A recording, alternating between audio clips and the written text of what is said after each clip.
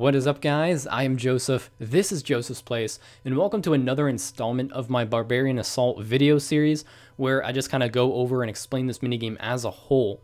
Now in this episode, we're going to go over the Queen fight, which is for wave 10, which is the only wave that's very mechanically different than the other waves. So we're going to go over it and kind of explain what you need to do for each of the roles in order to complete this wave without too much difficulty.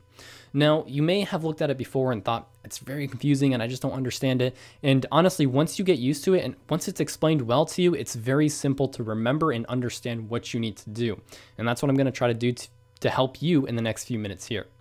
So to start off, you'll notice that even though the room layout is a little bit different, the general concept is the same for the first half of this wave. You need to keep doing what you've been doing in your role to get rid of your enemies. And about halfway through, the Queen will arrive. However, you need to make sure you destroy the enemies or get rid of the enemies before then or very soon after, as you're not actually able to kill the Queen and complete the wave until all of the little enemies are gone. So it's best to get those out of the way as soon as possible so you don't have to worry about it when the Queen arrives. So I'm not going to go over the first half, as you should be very experienced with that over the first 9 waves. However, once the Queen arrives, there are very, very different mechanics in order to kill the Queen. So again, once the Queen arrives from the middle of the map, you'll need to do very specific things in order to kill her.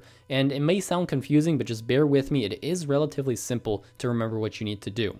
So to start off, I want to say that everyone should probably group around the healer pool, as it's the easiest way for the healers to keep you healthy.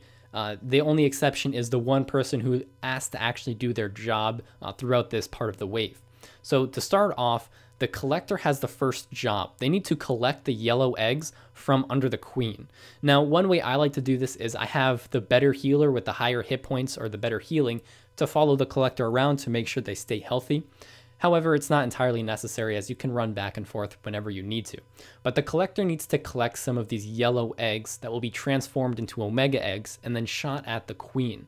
Now, the amount you'll need, it varies between 4 and 8. And that actually depends, because I believe the way it works is if 2 people press fire at the same time, it can fire 1 egg but hits twice. That's what I've kind of noticed with the mechanics. It may be a bug, but you're able to do it with just 4 eggs. However, if you only fire 1 at a time and it just does 1 damage, you need 8. So between 4 and 8, depending on how comfortable you and your team are with this minigame.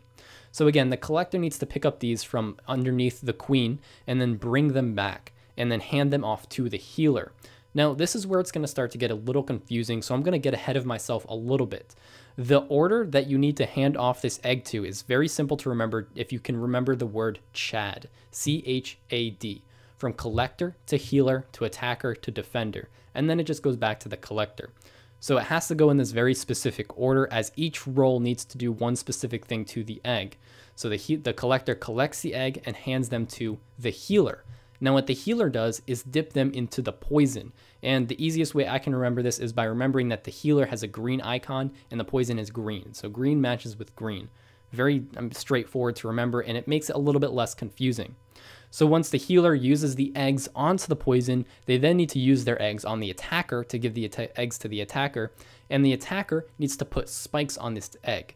These spikes are obtained from the mushrooms scattered throughout the map, and it is actually a good idea for the attacker to go out and start collecting these spikes whenever they have a free moment too.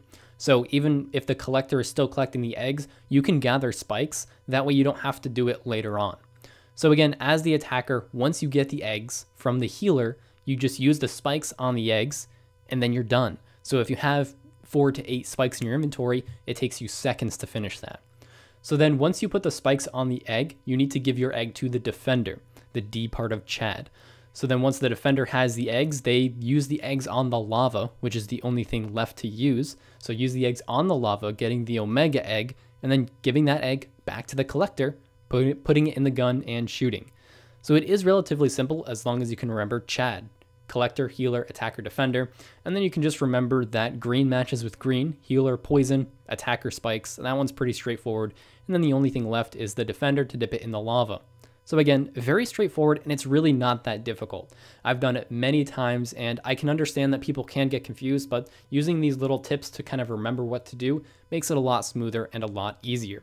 So that is what you need to do in order to get the Omega Egg to shoot at the Queen. Just a few different tips to use are, just make sure, again, you are staying by that healer pool, as it's so much easier to stay healthy if everyone is in the same place, because you will be taking constant damage from the Queen, who attacks everyone at the same time, and it can hit relatively high.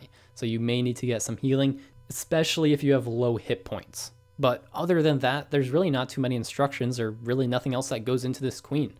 You just pass this egg around, buff it up, and then blow that bitch up. And once the Queen is dead, you're finished. The wave's over and you'll get your points, and then you can spend them, as some of the rewards require you to kill one Queen, at least one Queen. So once you kill the Queen, you can spend your points on whatever you can afford. So that is it for the Queen video. So again, if you needed help with the Penance Queen, I hope this helped you. If you have any more questions, leave them in the comments below, and I'll do my best to help you out. But that is it for this video. Hope it helped you guys. I hope you enjoyed it, and I will see you next time.